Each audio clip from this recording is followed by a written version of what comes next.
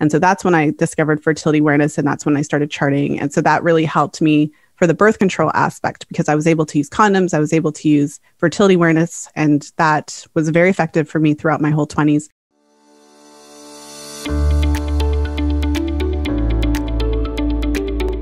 Can we be personal? Can we talk about you? Sure.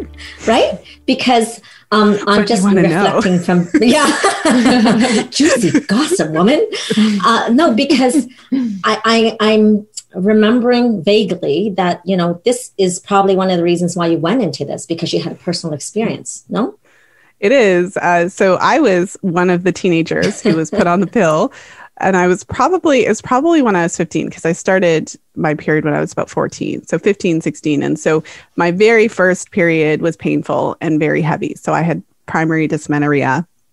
But I was very active, high school, basketball, track, volleyball, ballet, leotard, right? Yeah, leotard is not a good place to have a heavy period. So basically I didn't know anything because I was a child. And so I had heard, that when you go on the pill, your periods are lighter and easier. So I went to the doctor, and I don't even think I finished my first sentence, periods, heavy, painful, writing the prescription already. And so I went on birth control, and it was like magic. So my periods then were light, and they weren't as painful, and it was manageable. But I've always been a thinker. So I was like, sweet, I'm fixed. And so I wasn't using it for birth control at the time. So I just stopped taking it. And then I would get my actual period. It was just as bad. So I would kind of play these games like every now and then. But so even though I wouldn't have had the language to describe it like I do today, I did know that it didn't actually fix me because I couldn't stop taking it. And so then when I needed birth control, because I always had, there were certain things in my life that made me a bit cautious. My mom had a hysterectomy when I was growing up, and my aunt came to stay with us when she was recovering. And my aunt and her were having these adult conversations that I was privy to. And so my aunt had also had a hysterectomy, and there's all these women in my family who had fibroids. So it was directly related to these fibroids that had grown really big. And so her periods were even like in terms super of, she heavy, didn't have pain, but she had a lot of bleeding. And so I witnessed all of this. And so I thought, so the kind of thing, just for anyone who's never experienced this, when you have big fibroids, it can make the bleeding so much that it's like a flood. And so you have to wear the tampon and the pad, and like it can still go through. And so there's like sometimes mats involved when you need to take naps and things like that, because it can be totally ridiculous if it hasn't been controlled. So seeing this, I just had this, even as a young person, had the sense that, okay, obviously the pill isn't fixing it, because it's like every time I come back off it, I still have this pain and it's still heavy. I didn't want to have a hysterectomy. I remember thinking like, I don't want to have a hysterectomy. And I can see these women in my family that have had this experience. And so I was thinking to myself, well, I don't know what to do, but let me just try to. And I also didn't want to have difficulty having kids. I did not want to have a kid when I was 19, but I wanted to have a kid at some point. But so I had this thing in my mind. So this led me to make the call. I was like, okay, I'm going to use condoms when I needed birth control, because I was like, I don't know what's going on with my cycles, but let me see if I can figure it out. I don't want to be on anything that could mess with it. Like that was kind of my I don't know what it's doing, and I don't want to be on anything that could mess with it. And so that's when I discovered fertility awareness, and that's when I started charting. And so that really helped me for the birth control aspect, because I was able to use condoms, I was able to use fertility awareness, and that was very effective for me throughout my whole 20s.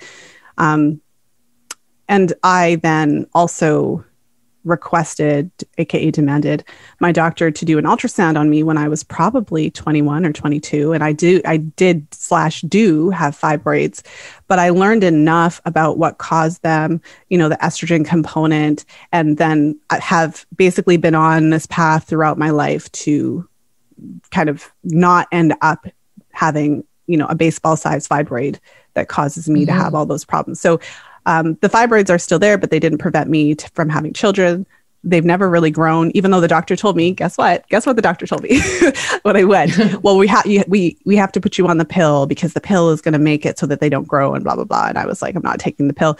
So anyway, so that's my experience. And so I feel like I did achieve what my teenage self wanted to achieve, which was I didn't know anything, but I knew I didn't know. And so I intended to educate myself in the hopes that I wouldn't have to endure that same experience. Love that. And so, knowing that you had fibroids and intentionally going off the pill. So what did you look towards? How did you help yourself? What were some of the strategies that you took?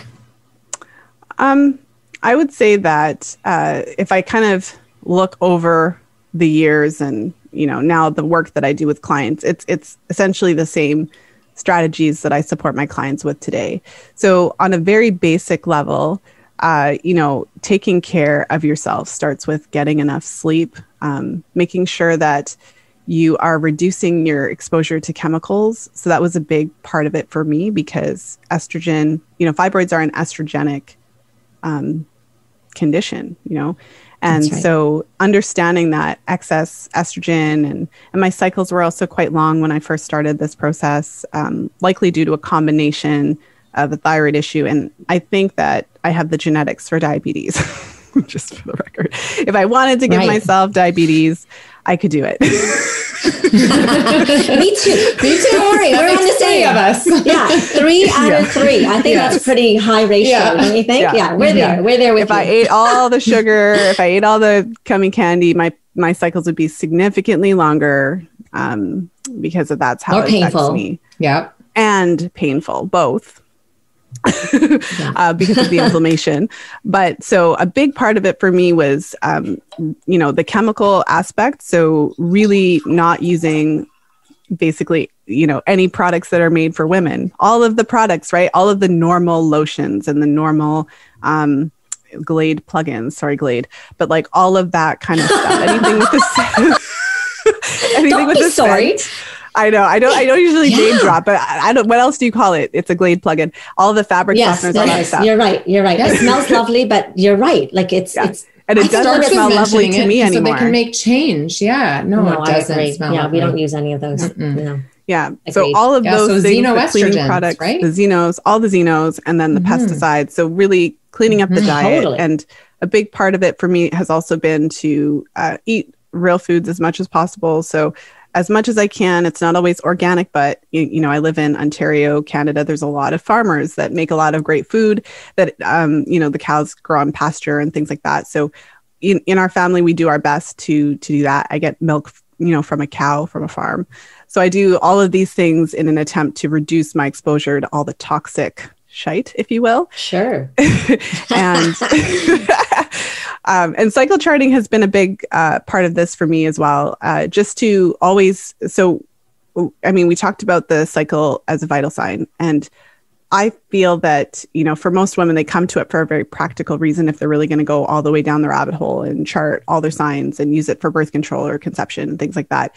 So you come for the practical, but what happens as you chart your cycles is you enter into a relationship with your body where you can actually pay attention to what your body's saying. So it's not like I'm having a conversation, my body isn't texting me, but if I eat all the sugar and stay up all night, all the time, and go on an alcohol drinking binge or whatever, then when I actually feel terrible, but also when I see my cycle, maybe I see a really long pre-ovulatory phase, or my luteal phase is cut short, or I have raging PMS, or, pain, because I did have severe pain for a long time.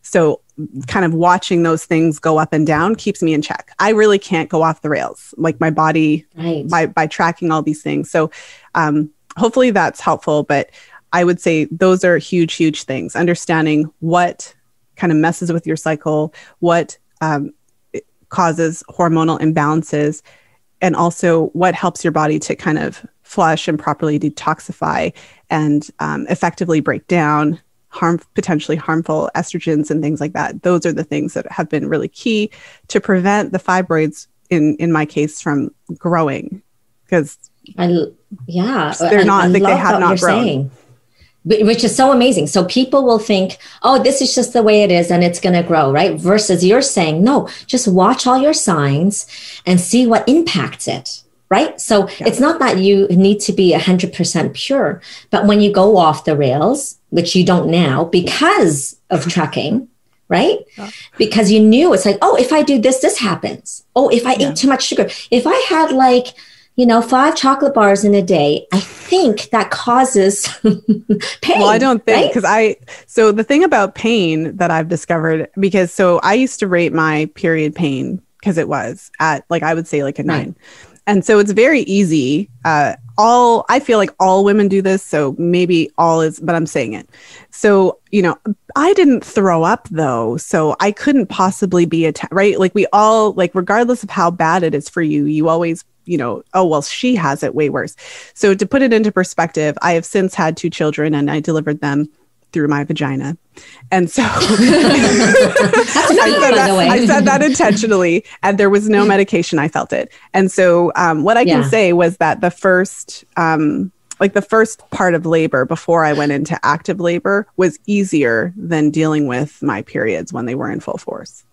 Right. Because with your period, I've said that. Mm-hmm. Yeah, because so here's why, in my experience, and everyone's experience is different. So with my periods, they were all day. It was just all day. You're just screwed. You're just, I was on the floor. I would, it was horrible, terrible. And it felt like someone was wrenching my insides and there was no break. And then with the labor, both instances of the labor, I would say the second labor was more I did some acupuncture and it made it real efficient. But with the first labor, it was very the contraction would come and everything would contract and I would breathe and then it would go away. Yes, you get a break. And then it would, So labor was much more manageable. Yes, totally agree. This is a new perspective. Love it. And this is unreasonable. It is unreasonable to expect this is what we should deal with. So fortunately, through all of the similar things that I've mentioned, reducing the sources of inflammation. So the first step is actually understanding that even though it's common, it's not normal and it shouldn't be this way. And you shouldn't be in labor with no baby. And that we should demand more as women because this is not our lot in life. And, I get what you said in the Bible about, Eve and this stuff, but no, I object. The second thing is learning what it is. Why is there pain? So if you accept that it's normal, you don't necessarily ask why is there pain because you just assume that that's just a part of it. So learning that women who experience the pain tend to have higher markers of inflammation, like higher prostaglandin levels. Prostaglandins are the lipids that cause the smooth muscle contraction. So if you have upwards of 4 times as much as the woman who does not have pain, that can give us a clue as to why you are on the floor and she is not.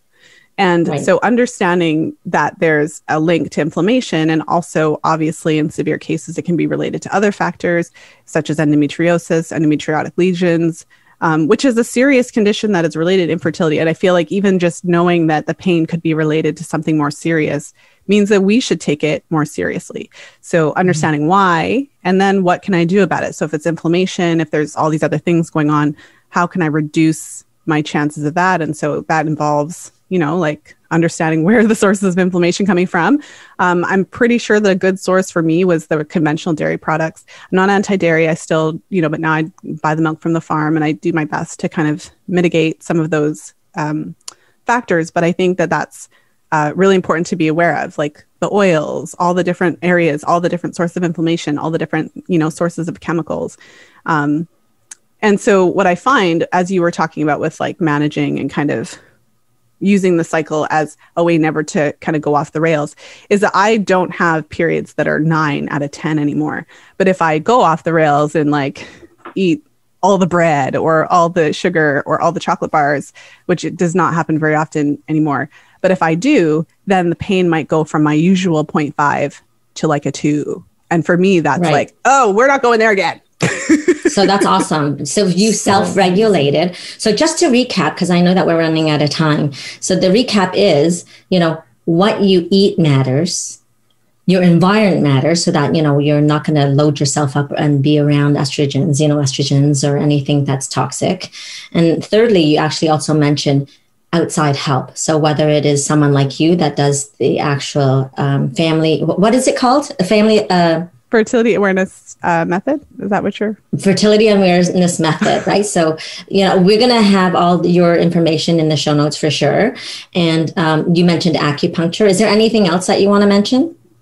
Like as a resource for people? Sense? Yeah. I mean, I would say that first and foremost, start to trust your intuition. I think start to trust yourself. If you are having an experience and you don't feel right about it and you feel like there's something wrong with you, this feels off. I would say know that there's more than just there's not only one modality of medicine.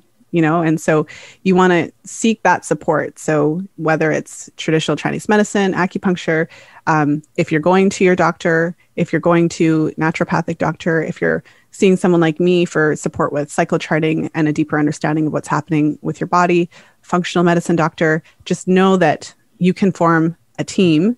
And just like if I had, a cavity, I probably wouldn't go to, I probably wouldn't go to a foot doctor. A podiatrist? Yeah, podiatrist. Thank you. I wouldn't go to the podiatrist for my cavity. If you have a specific issue, whether it's with your cycle, hormones, if you have something going on with the endocrine system, know that there are people that specialize in those issues. And I feel like that might be the piece missing for a lot of women, because often we go to our doctor for everything and expect them to do it all. Love it. Thank you so much for being here and spending the time with us. It is so insightful, and gosh, you're a breath of fresh air. So again, your book is called The Fifth Vital Sign. And again, it's behind your head for those that are actually watching the video. And if not, you can check it out on our show notes. So you go to embraceyoufirst.com. So like, comment, share, subscribe, do all of it. And we'll have you back and we can discuss some more goodies, right? But before we go, we have to ask you a question. Yeah. How did you fill up your cup this week to keep yourself that's a great healthy? Question. Let me think. What did I do? Actually, you want to know? Or add to it. Yeah. Because I'm going to tell you. All right. I actually have a vaginal steam chair. I don't know if you talk about vaginal steams on your show. Well, not yet, but we will for sure. But apparently we are now. Yeah. Because you asked. I've done it for fertility talks. Yeah. Love it. Because you asked. So I TMI, today is day 1 of my cycle. So yay, we're in a new cycle today. And so one of the things I actually did to fill my cup was do some steaming before the onset of my cycle. And I just find it to be, anyone who doesn't know, it might sound a little odd, but it's kind of like going to a sauna, except obviously it's for your vagina, but it's nice. Yeah. So that's actually what I did. Love it. To fill my cup this week. I'm going to learn more about that. I totally want to talk to you about that. I did an episode on fertility talks actually, so you can check that out. We'll put that in the show notes as well. But that could be something we can talk about. Yes. I don't know if we want to do the full show and tell. Well, and I'm probably the first person who that was my answer, or that was the answer. Oh, absolutely. And the only. Love it. But I love it. Yeah. Thank you. Okay. Thank you so much. We'll have you again. Mwah.